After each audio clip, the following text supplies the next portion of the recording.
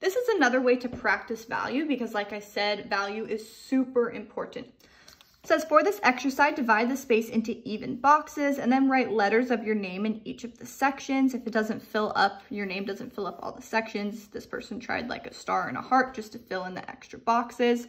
So I'm going to,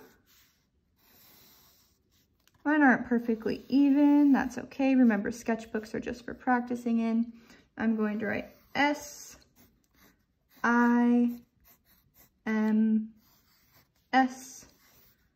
with 2 hearts for Miss Sims.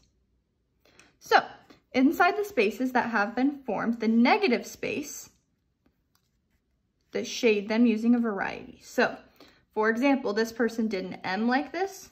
They made their M go all the way to the bottom. So the negative space was the space we didn't use. That's all this space back here. We didn't use this. So I would color this in really dark because I didn't use it. Same with the heart. Here's my shape. I didn't use the space back in here. I would color the back really dark. That's how you're practicing value. So make sure that your letters, it's going to be much easier if your letters touch the very top and the very bottom. So I'm actually even going to erase mine. Here's my I. I'm going to make it go all the way to the top, all the way to the bottom. That will help you with some of your letters. Fill this in. It can be in pencil or in color.